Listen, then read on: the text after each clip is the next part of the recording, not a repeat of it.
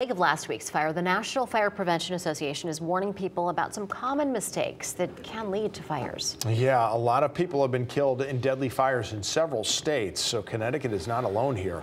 Fox 61's Brooke Griffin is with us in studio with those tips for you. Brooke.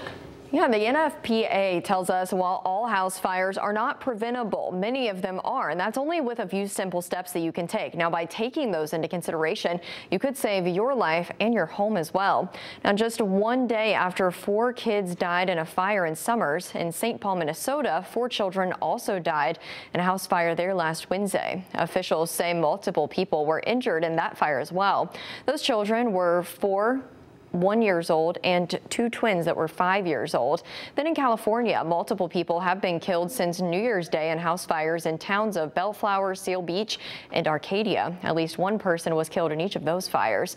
Now, while we don't yet know what caused them, they tell us winter months bring an increased risk of fires inside a home for many reasons, but most of those are preventable. The organization says heating equipment is the leading cause of home fires between the months of December and January, while cooking equipment is the lead cause around the year.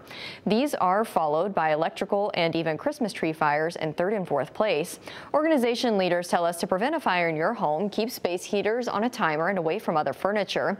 Keep an eye on your food while cooking and have a plan ready in case of a grease fire. Don't plug too many things into one single plug outlet. Minimize extension cord use, and of course, make sure that your smoke detectors are working properly. Now, these are just a few of the prevention tips listed on our website, but if you do find yourself in a fire, experts say having a plan in place is key when it comes to getting out safely. Tim and Erica.